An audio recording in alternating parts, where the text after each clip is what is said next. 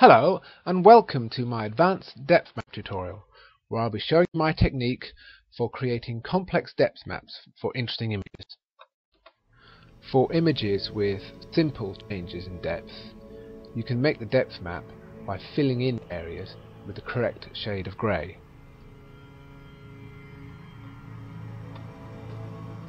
This is the image I'll be using for this tutorial. All these crystals makes the depth vary in a far more complex manner, so that simple method won't work. The first thing to do is to convert our image to a 16-bit image. This gives our gradients in the depth map a much smoother appearance. Then copy each distinguishable part of the image to a new layer. The way I do this is to duplicate the layer. Then I use the polygonal lasso tool to select the part of the image I want, like so. I invert the selection and clear. If I hide the original, you'll see we've got one of the parts done. Repeat that for the rest of the image.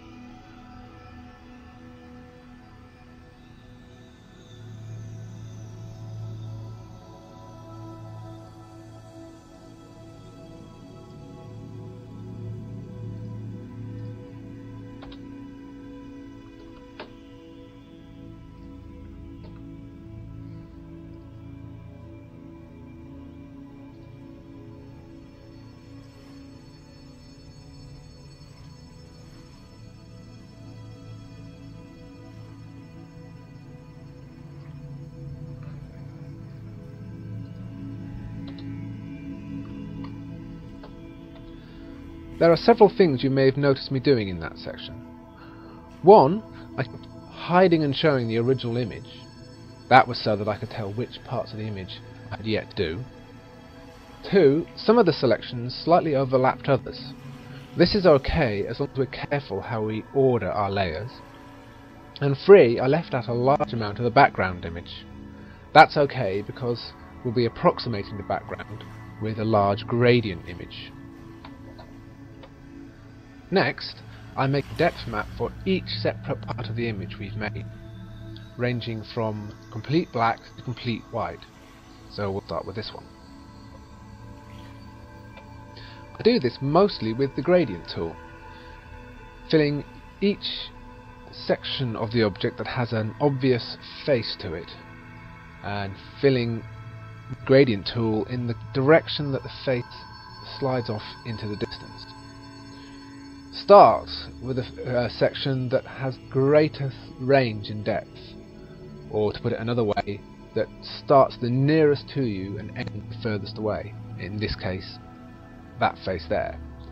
This means that future faces you can use the original one as a reference for the different ranges in depth. So here we go. Create a new layer, select that face with the polygonal tool,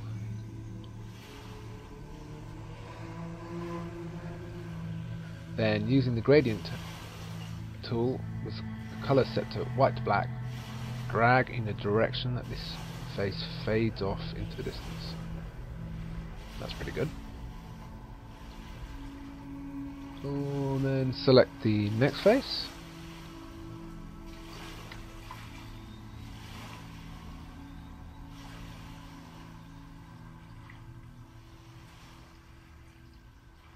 And using the gradient tool again, drag off in the direction this face fades off.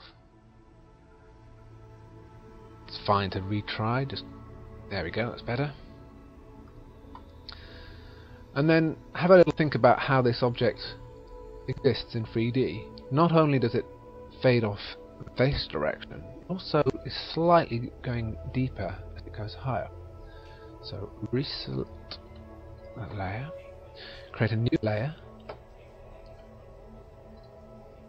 set to multiply, and we'll do another gradient that fades off the other direction, like that. Then you can adjust the opacity.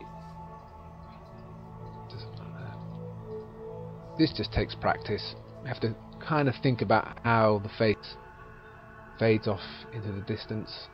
And I'm going to put it about there. Flatten that layer down.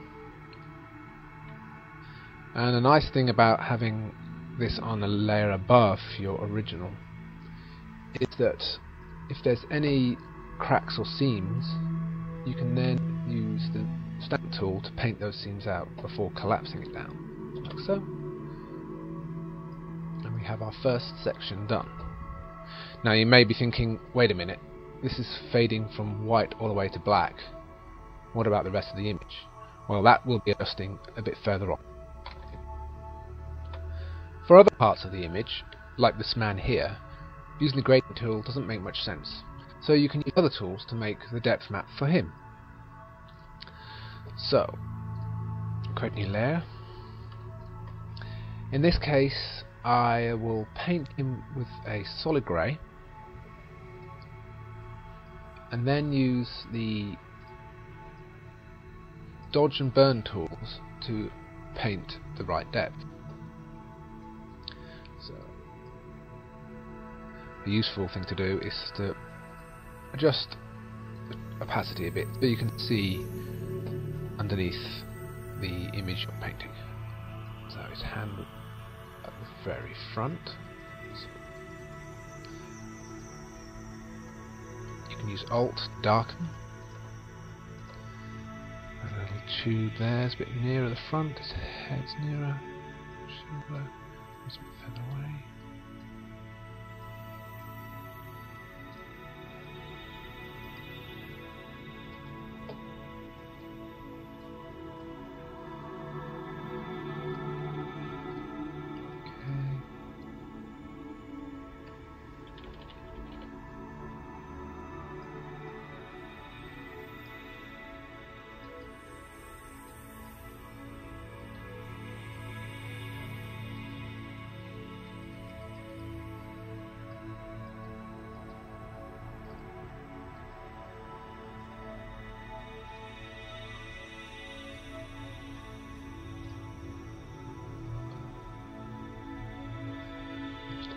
Good. This here you can see probably should be a bit further back than that. Take it down a bit. And that'll do it for this tutorial. Obviously you can spend more time making it more accurate, but I don't want this to go on forever.